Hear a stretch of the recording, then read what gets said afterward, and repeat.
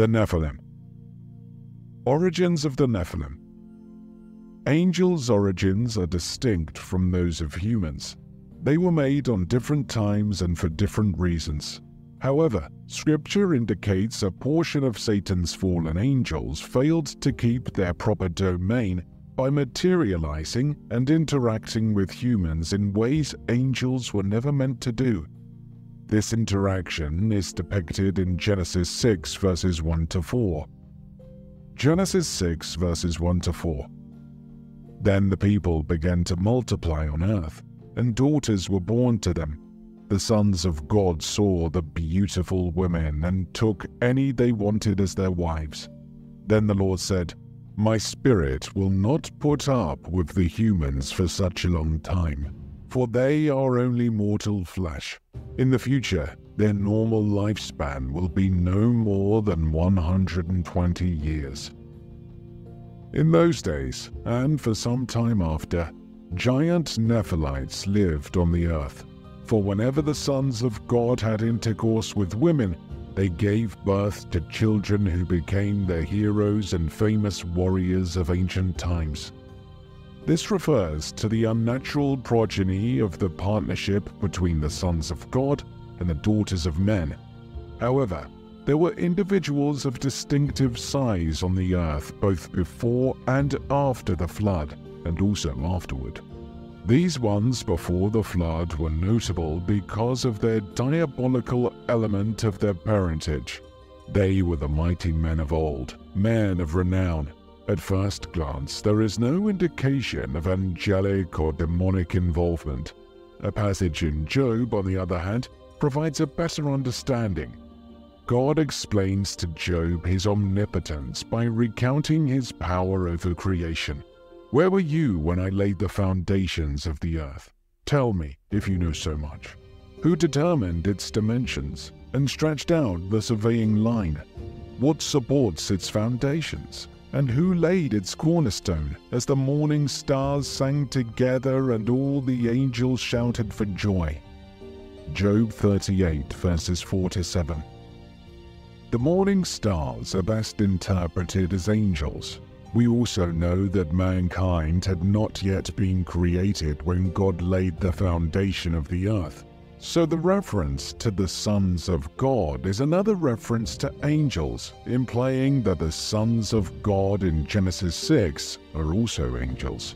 The Nephilim, or fallen ones in Genesis 6 verse 4, are mysterious personalities, the mighty men who were of old, the men of renown. The text does not explain how the Nephilim arrived. The Nephilim were on the earth in those days, and also afterward when the sons of God came into the daughters of man and bore children to them, it simply states. But why are the Nephilim mentioned in Genesis 6 alongside the intermarriage of the sons of God and the daughters of man? It is unclear how these mighty men of renown came about if they were not the outcome of intermarriage between spirit beings and humans. Jude likely understands Genesis 6 verses 1 to 4 to refer to the intermarriage between spirit beings and humans. Jude 6 tells of angels who did not stay within their position of authority, but left their proper dwelling. Unless Jude is referring to an unknown event, he appears to be referring to the angels who left heaven to live on earth in Genesis 6 verses 1 to 4. These arguments support the traditional view that the sons of God mated with human women and gave birth to the Nephilim. Though this may appear strange to modern ears, the same could be said for the entire Bible. Truth is stranger than fiction, and the world God has created is far from what we commonly believe. Now, just very quick, if it's your first time here on my channel, I would appreciate if you would like the video so that you can help me to continue spreading Christian messages. Subscribe and also click that notification bell so you won't miss any of the next videos that are uploaded every day. All right, let's keep rolling. We can deduce why Satan sent his angels to intermarry with human women, directly or indirectly. Satan attempted to pollute mankind's genetic pool with satanic corruption, planting something resembling a genetic pathogen in order to render humans unfit to bear the seed of the woman, the Messiah promised in Genesis 3 verse 15. The Savior could not be born of a demon-possessed mother, so if Satan could succeed in infecting the entire race, the deliverer could not come. And Satan came close to succeeding. The people had become so polluted that God decided to relaunch with Noah and his sons and imprison the demons who had polluted it so that they could never do it again. God's reaction to this great wickedness: "My spirit shall not strive with man forever." God did not intend for the human race to remain in this rebellious state indefinitely. This means that our rejection of God has reached a point of no return. God will not woo us indefinitely. There will come a time when He says, "No more." Even more reason for us to declare that today, rather than tomorrow, is the day we will respond to Jesus. We have no promise God will draw us some other day, yet His days will be 120 years. This is interesting, as the flood also happened 120 years after this announcement. This violation of God's prescribed boundaries so frustrated Him that He immediately sent a flood to destroy the entire earth and all traces of these unholy unions. The Nephilim were one of the primary reasons for the great flood in Noah's time. Immediately after the mention of Nephilim, God's word says, "The Lord saw how great man's wickedness on the earth had become, and that every inclination of the thoughts of his heart was only evil all the time. The Lord was grieved that He had made man on the earth, and His heart was filled with pain." Genesis 6 verses 4-8. In those days, and for some time after, giant Nephilites lived on the earth. For whenever the sons of God had intercourse with women, they gave birth to children who became the heroes and famous warriors of ancient times. The Lord observed the extent of human wickedness on the earth, and He saw that everything they thought or imagined was consistently and totally evil. So the Lord was sorry that He had ever made them and put them on the earth. It broke His heart, and the Lord said, "I will wipe this human race I have created from the face of the earth. Yes, and I will destroy every living thing, all the people, the large animals, the small animals that scurry along the ground, and even the birds of the sky. I am sorry I ever made them." But Noah found favor with the Lord. God then flooded the entire earth, destroying everything except Noah, his family, and the animals on the ark. Everything else perished, including the Nephilim. Genesis 6 verse 6 states, "The Lord was sorry." Other translations use the word repent here. The Hebrew word for feeling sorry or repentance is nakam, and it means be in mourning, to sigh deeply. To say that the Lord repented is God using human language to help us understand His heart. The verse implies that human sin broke God's heart. God is complete love. He loves us and does not want anything to go wrong with us. It breaks His heart when we sin, and He is broken over our sins when we sin. But why were men suddenly so violent? Was it because the godly line mixed with the ungodly line? Or was it, at least in part, because humanity had mixed with spirit beings? I would like to argue for the latter. Genesis 6 verses 12-13. God observed all this corruption in the world, for everyone on earth was corrupt. So God said to Noah, "I have decided to destroy all living creatures, for they have filled the earth with violence. Yes, I will wipe them all out along with the earth." Were there Nephilim after the flood? It appears that the fallen angels committed their sin again after the flood. However, it is likely that it occurred to a much lesser extent than before the flood. The Israelites returned to Moses with the following information after scouting the land of Canaan. Where does the Bible mention Rephaim? The Rephaim are first mentioned in Genesis 14.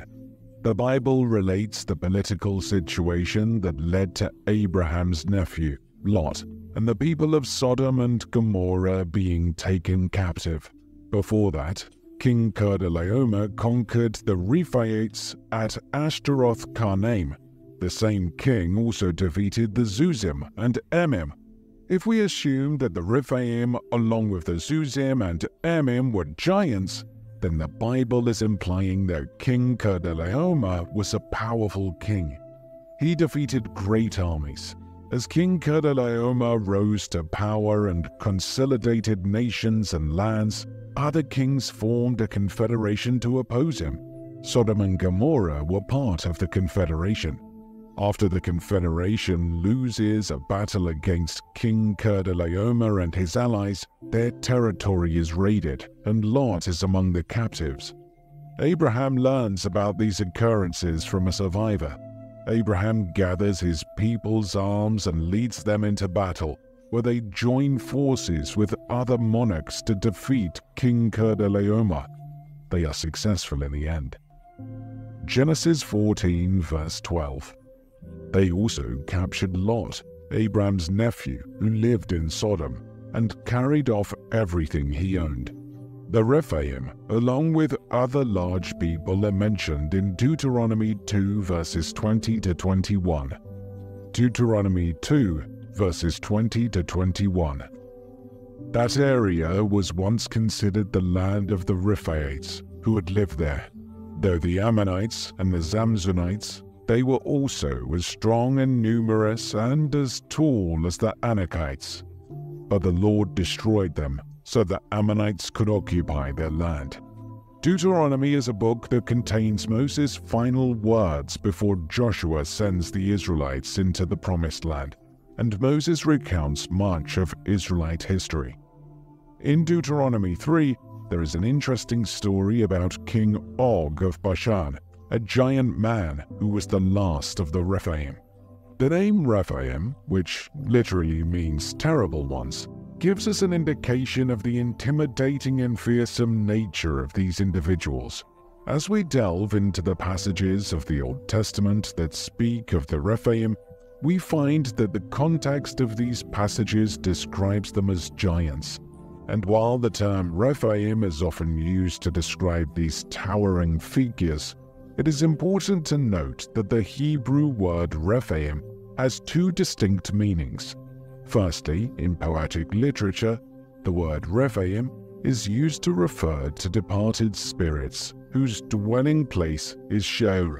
This meaning is figurative and serves as a description of the dead, like our concept of a ghost. Secondly, the word Rephaim is used to describe a mighty people with tall stature who lived in Canaan.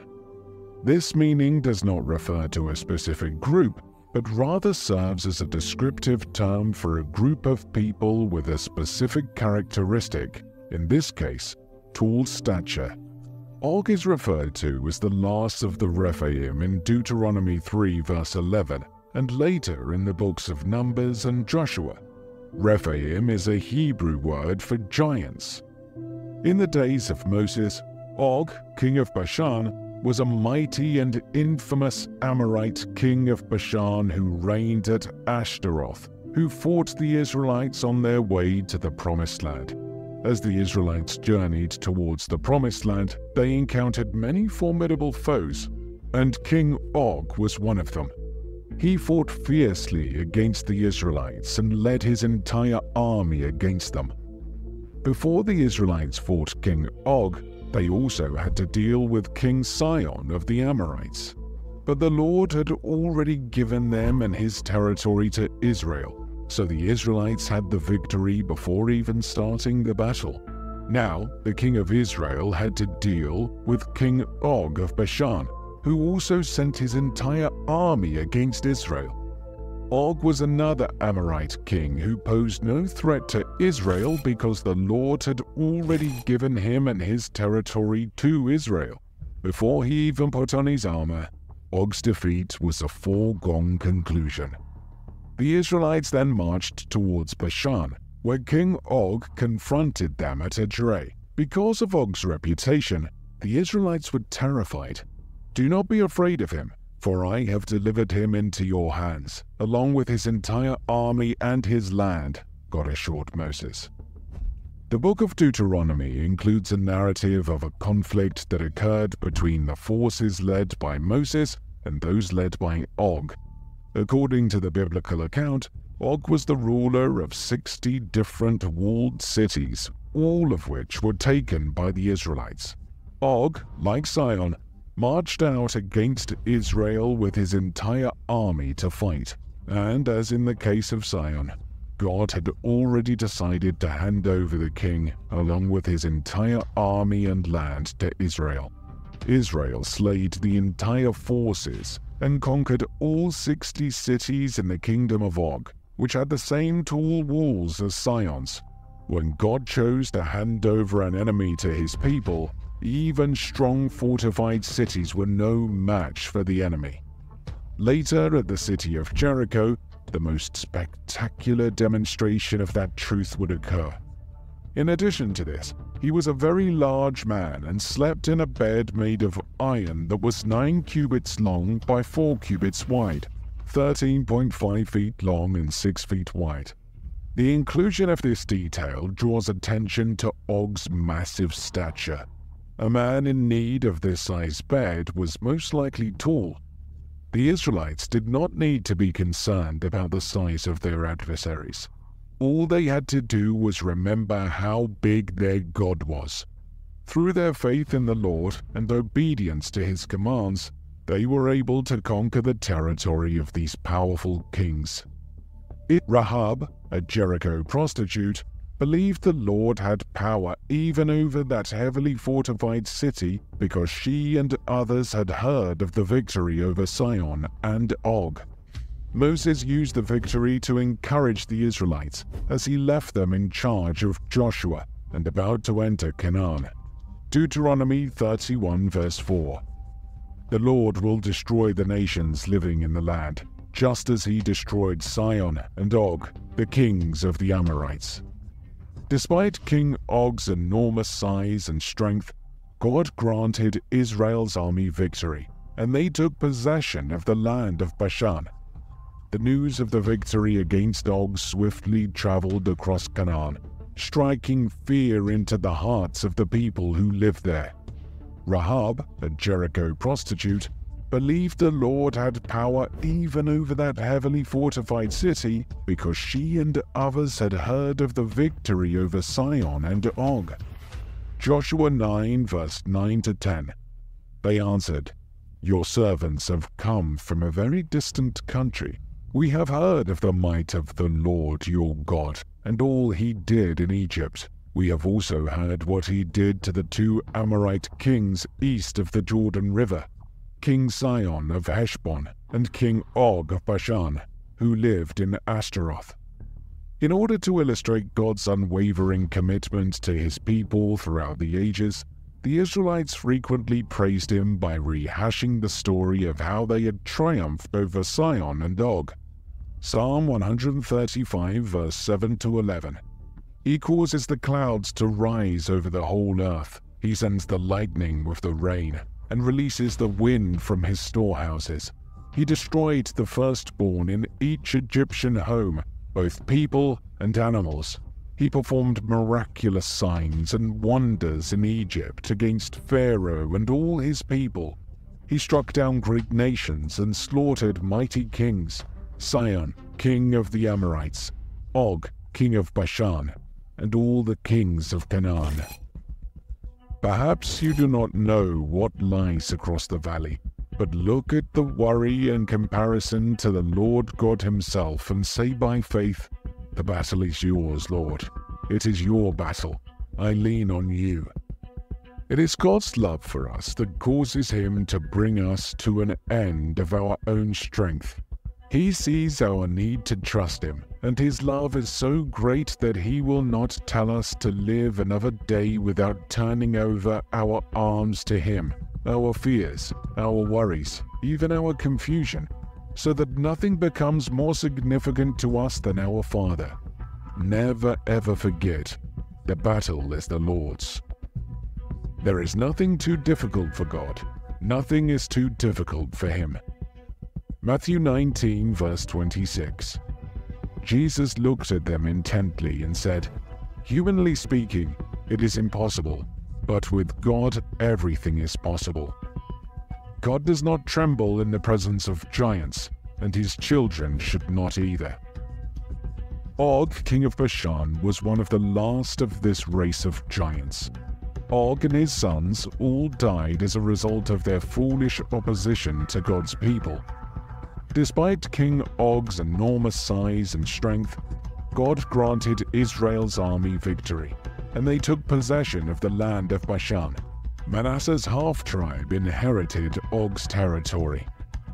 David battles with the Philistines several times throughout his life, and one famous place was called the Valley of Rephaim, a place southwest of Jerusalem in the land of Judah. 2 Samuel 5 verses 17 to 18. When the Philistines heard that David had been anointed king of Israel, they mobilized all their forces to capture him. But David was told they were coming, so he went into the stronghold. The Philistines arrived and spread out across the Valley of Rephaim. What happened to the Rephaim? In Joshua, the giants make multiple reappearances throughout the book. Even Caleb, the sole surviving survivor of the 40 years spent in the desert, has stated that he intends to fight for the territory that giants rule. Caleb was well past his 80th year when he prepared to do battle with some giants. Joshua 14 verse 12. So give me the hill country that the Lord promised me. You will remember that as scouts we found the descendants of Anak living there in great walled towns.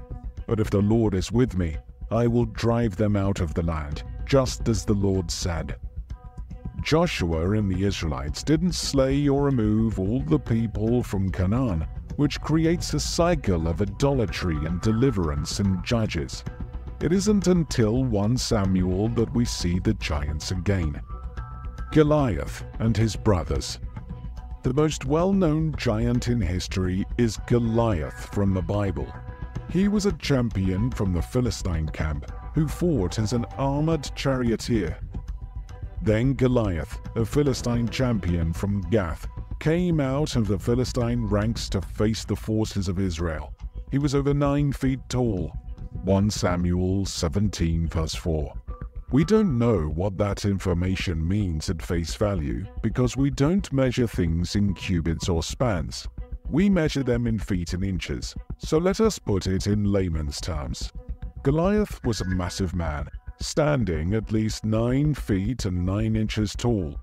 And when you consider the length of his arms when he lifted them up over his head, you can imagine what an imposing creature he must have been. It wasn't just his size though. He wore a bronze helmet, and his bronze coat of mail weighed 125 pounds. He also wore bronze leg armor, and he carried a bronze javelin on his shoulder. The shaft of his spear was as heavy and thick as a weaver's beam, tipped with an iron spearhead that weighed 15 pounds. His armor-bearer walks ahead of him carrying a shield. 1 Samuel 17 verses 5 to 7.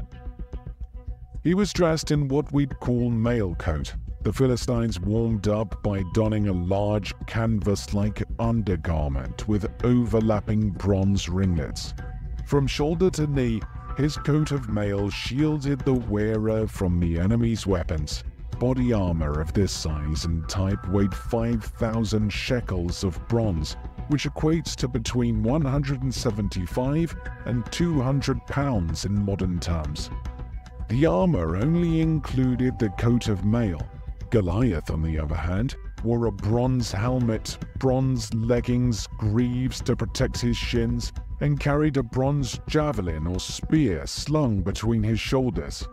The head of his spear alone weighed 600 shekels of iron, or about 20 to 25 pounds. According to the written account, he marched ahead of him with a shield carrier. The Hebrew word used here refers to the largest battle shield, which is the size of an adult man. It was unmistakably intended to protect his body from incoming arrows. So, in addition to his body armor, Goliath had this guy racing ahead of him, wielding a man-sized shield for extra protection. Allow your mind to picture such an imposing sight for a moment. Consider how terrifying it would be to take on a giant of this size who is protected by this much armor.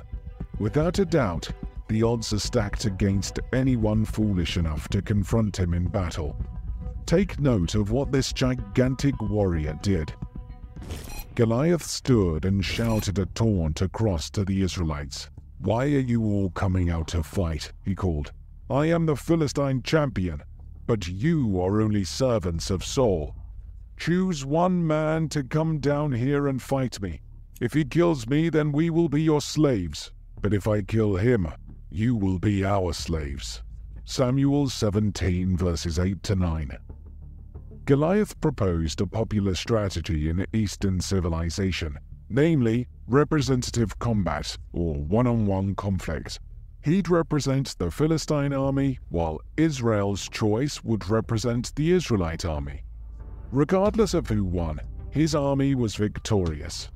And whoever lost, his entire army perished.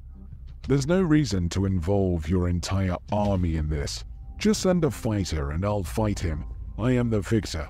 I am the best. Goliath did not issue this challenge once and then disappear. No, his challenge lasted 40 days. For 40 days, every morning and evening, the Philistine champion strutted out in front of the Israelite army. 1 Samuel 17 verse 16. He marched out there every morning and evening for well over a month, flaunting his size and strength, daring someone to challenge him. Meanwhile, in the Judean mountains near Bethlehem, a young boy named David was tending to his father's sheep. He was much too young to join the army. David was most likely unaware of the conflict between the Israelites and the Philistines at the time. He might not have even heard of Goliath. His only knowledge was that 3 of his older brothers were serving in Saul's army. On the other hand, David's father was concerned about his 3 eldest sons. Jesse was getting older and would probably be unable to complete the journey across the mountains on his own. So he called his youngest son's number and told him, "David, I need you to run an errand for me." One day, Jesse said to David, "Take this basket of roasted grain and these 10 loaves of bread and carry them quickly to your brothers, and give them 10 cuts of cheese to their captain. See how your brothers are getting along, and bring back a report on how they are doing." 1 Samuel 17 verses 17 to 18. So David left the sheep with another shepherd and set out early the next morning with the gifts. As Jesse had directed him, he arrived at the camp just as the Israelite army was leaving for the battlefield to shouts and battle cries. 1 Samuel 17 verse 20. Then as he approached the outskirts of the Israelite camp, he notices the troops preparing for battle and hears the war cry. He simply wants to observe and see what happens. Then David dashes to the front lines to greet his brothers, leaving his luggage in the care of the baggage handler. David left his things with the keeper of supplies and hurried out to the ranks to greet his brothers. As he was talking with them, Goliath, the Philistine champion from Gath, came out from the Philistine ranks. Then David heard him shout his usual taunt to the army of Israel. 1 Samuel 17 verses 22 to 23. Consider the following scenario. While standing there with his 3 brothers, David hears a loud cry from across the valley, and instantly everyone in his immediate vicinity is sprinting to the back and crawling inside their tents. As soon as the Israelite army saw him, they began to run away in fright. 1 Samuel 17 verse 24. Keep in mind that David has never seen or heard of this Gath giant's challenge. As he looks across the battlefield, he sees a giant of a man covered in armor, shouting threats and defiance and cursing the God of Israel. And David was enraged by this. Remember, this is the 41st day that the Israelites have faced Goliath. But this is the first time it has happened to David. David asked the soldiers standing nearby, "What will a man get for killing this Philistine and ending his defiance of Israel? Who is this pagan Philistine anyway, that he is allowed to defy the armies of the living God?" And these men gave David the same reply. They said, "Yes, that is the reward for killing him." 1 Samuel 17 verses 26 to 27. David then meets with King Saul. "Don't worry about this Philistine," David told Saul. "I'll go fight him." "Don't be ridiculous," Saul replied. "There's no way you can fight this Philistine and possibly win. You're only a boy, and he's been a man of war since his youth." But David persisted. "I have been taking care of my father's sheep and goats," he said. "When a lion or a bear comes to steal a lamb from the flock, I go after it with a club and rescue the lamb from its mouth. If the animal turns on me, I catch it by the jaw and club it to death. I have done this to both lions and bears, and I'll do it to this pagan Philistine too, for he has defied the armies of the living God. The Lord who rescued me from the claws of the lion and the bear will rescue me from this Philistine." Saul finally consented. "All right, go ahead," he said, "and may the Lord be with you." Then Saul gave David his own armor, a bronze helmet and a coat of mail. David put it on, strapped the sword over it, and took a step or two to see what it was like, for he had never worn such things before. "I can't go in these," he protested to Saul. "I'm not used to them." So David took them off again. He picked up 5 smooth stones from a stream and put them into his shepherd's bag.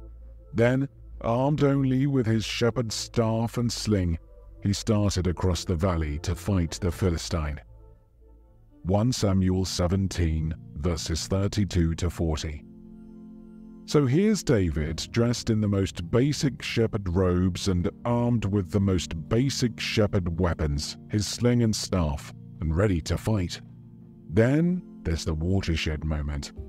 Goliath walks out towards David with his shield bearer ahead of him, sneering in contempt at this ruddy-faced boy. "Am I a dog," he roared at David, "that you come at me with a stick?" And he cursed David by the names of his gods. "Come over here, and I'll give your flesh to the birds and wild animals," Goliath yelled. David replied to the Philistine, "You come to me with sword, spear, and javelin, but I come to you in the name of the Lord of heaven's armies, the God of the armies of Israel, whom you have defied. Today the Lord will conquer you, and I will kill you and cut off your head. And then I will give the dead bodies of your men to the birds and wild animals, and the whole world will know that there is a God in Israel." 1 Samuel 17 verses 41 to 46. Consider the possibilities. David remained unafraid in the face of this monstrous beast. David's only weapons were a sling and a stone against a giant clad in 200 pounds of armor. One shot through the air with a whoosh, whoosh, whoosh, and that was the end of it. Goliath was reduced to the size of a bag of rocks. And everyone assembled here will know that the Lord rescues his people, but not with sword and spear. This is the Lord's battle, and he will give you to us. As Goliath moved closer to attack, David quickly ran out to meet him. Reaching into his shepherd's bag and taking out a stone, he hurled it with a sling and hit the Philistine in the forehead. The stone sank in, and Goliath stumbled and fell face down on the ground. So David triumphed over the Philistine with only a sling and a stone, for he had no sword. Then David ran over and pulled Goliath's sword from its sheath, David used it to kill him and cut off his head. When the Philistines saw that their champion was dead, they turned and ran. 1 Samuel 17 verses 47 to 51. The Philistines did not return after that. When they realized their champion was no longer alive, they split the scene. Then the men of Israel and Judah gave a great shout of triumph and rushed after the Philistines, chasing them as far as Gath and the gates of Ekron. The bodies of the dead and wounded Philistines were strewn all along the road, from Shaaraim as far as Gath and Ekron. Then the Israelite army returned and plundered the deserted Philistine camps. 1 Samuel 17 verses 52 to 53. Then David brought the head of the Philistine to Jerusalem. David took the Philistine's head to Jerusalem, but he stored the man's armor in his own tent. 1 Samuel 17 verse 54. The biblical story of David and Goliath is one of the most well-known stories in the Bible. It is a lesson in bravery, faith, and overcoming the seemingly impossible. Was Goliath a Nephilim? Some scholars believe that Goliath, the Gittite, a Gath resident, belonged to a race known as the Nephilim. Other experts argue that Goliath was a Rephaite because the Nephilim were destroyed in the Great Flood during Noah's time. Only Noah's family survived. Nearly 20 times in the Bible, the Rephaites are mentioned. Some scholars believe the Philistines descended from Anakim. Goliath's champion status is enhanced by the fact that Gath was an ancient Anakim stronghold. Some scientists believe Goliath has an unidentifiable family tree, implying autosomal dominant inheritance, which causes familial acromegaly, or gigantism. In biblical times, Goliath was a colossal figure. The relations of Goliath.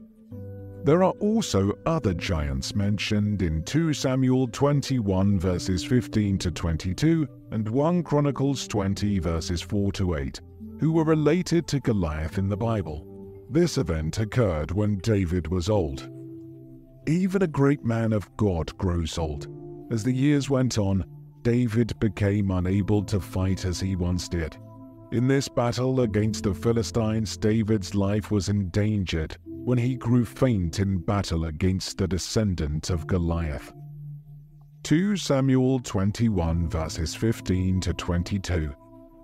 Once again the Philistines were at war with Israel, and when David and his men were in the thick of battle, David became weak and exhausted. Ishbi-Benob was a descendant of the giants. His bronze spearhead weighed more than 7 pounds, and he was armed with a new sword. He had cornered David and was about to kill him, but Abishai, son of Zeruiah, came to David's rescue and killed the Philistine. Then David's men declared, "You are not going out to battle with us again. Why risk snuffing out the light of Israel?" After this, there was another battle against the Philistine at Gob. As they fought, Sibbecai from Hushah killed Saph, another descendant of the giants. During another battle at Gob, Elhanan, son of Jair from Bethlehem, killed the brother of Goliath of Gath. The handle of his spear was as thick as a weaver's beam. In another battle with the Philistines at Gath, they encountered a huge man with 6 fingers on each hand and 6 toes on each foot, 24 in all, who was also a descendant of the giants. But when he defied and taunted Israel, he was killed by Jonathan, the son of David's brother Shimea. These 4 Philistines were descendants of the giants of Gath, but David and his warriors killed them. The Israelites faced the challenge of what they would do when they saw weakness in their leader. Since it was a weakness that could be understood, David's increasing frailty and old age, they needed to rally around their leader and supply what he could not. In his advanced age, it was a time for David to retire from the field of battle. His season as a warrior had passed. This description of victory over Philistine giants showed that Israel could slay giants without David. Sibbecai, Elhanan, Jonathan. These men accomplished heroic deeds when David was finished with fighting giants. God will continue to raise up leaders when the leaders of the previous generation pass from the scene. The defeat of these 4 giants is rightly credited to the hand of David and the hand of his servants. David had a role in this through his example, his guidance, and his influence. 1 Chronicles 20 verses 4 to 8. After this, war broke out with the Philistines at Gezer. As they thought, Sibbecai from Hushah killed Saph, a descendant of the giants, and so the Philistines were subdued. During another battle with the Philistines, Elhanan, son of Jair, killed Lami, the brother of Goliath of Gath. The handle of Lami's spear was as thick as a weaver's beam. In another battle with the Philistines at Gath, they encountered a huge man with 6 fingers on each hand and 6 toes on each foot, 24 in all, who was also a descendant of the giants. But when he defied and taunted Israel, he was killed by Jonathan, the son of David's brother Shemaiah. These Philistines were descendants of the giants of Gath, but David and his warriors killed them. We read, with 24 fingers and toes, 6 on each hand and 6 on each foot. This described an unnamed man of great stature from Gath. Since Goliath was from Gath, these were Goliath's sons or brothers. The Philistine warriors are also called Rephaites, or descendants of Rapha, who were on the pre-Israelite groups in Canaan and famous for their size. The story of Goliath in the Bible attests to God's mighty power and great strength over his enemies. Even in the face of overwhelming odds, the story of Goliath in the Bible teaches us that even if we are currently battling big enemies and giant problems that are threatening our peace and livelihood, our Almighty Creator will protect and deliver us from all the challenges of this life.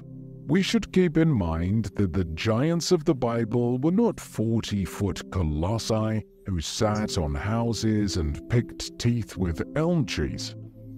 Societies like ours. Can the punishment seen in Genesis happen once more? The Bible presents a complex concept of what the world will look like as the present age draws to its end through many different prophetic passages. Luke 17 verse 26. Just as it was in the days of Noah, so also it will be in the days of the Son of Man.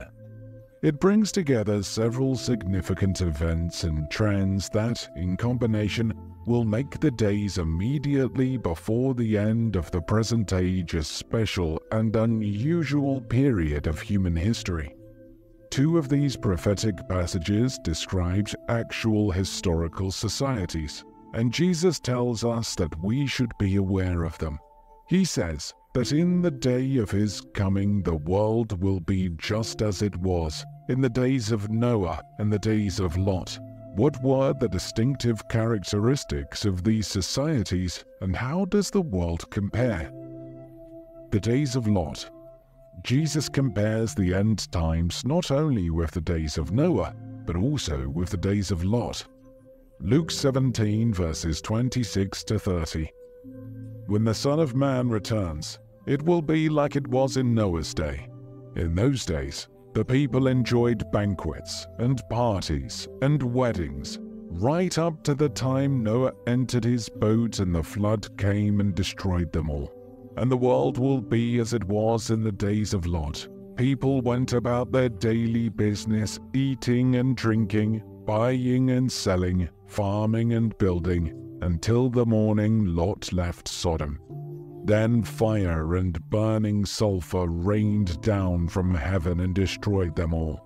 Yes, it will be business as usual, right up to the day when the Son of Man is revealed. If you enjoyed this video, give it a thumbs up and share with your friends so we can keep making them. For more videos like this, hit the subscribe button and remember to click on the notification bell. Also, be sure to check out our other videos as well. Thanks for watching.